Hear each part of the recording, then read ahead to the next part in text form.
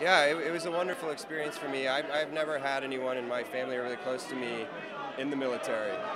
And so I was never able to really personalize it in that way. And, being around some of these guys, there are people who play themselves in the movie and the guys that were training us. And I got in touch with people in Mark Lee's family. And yeah, it was really able to see it in a whole different light.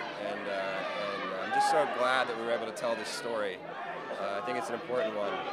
I mean, like I said, I'd never had anything that close to me before, and just kind of, reading this story and just seeing what people have to deal with and how they kind of don't know how to fit back into society right away, or a lot of the demons that they have to deal with post-war.